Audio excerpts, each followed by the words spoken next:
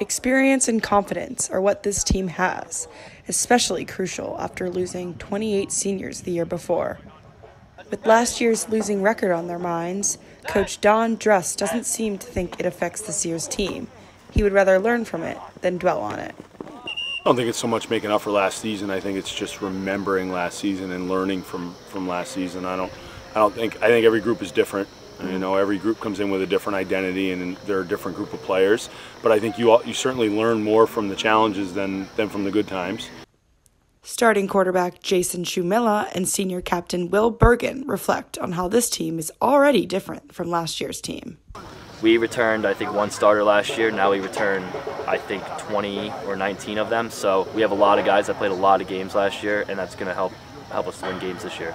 I feel like more experience, definitely. We lost 28 seniors 2 years ago. That was more talent too, to be honest. Because as we developed over the year, we improved talent-wise, and we're just ready to roll. Coach Druss is ready to roll too, but that's not his only priority.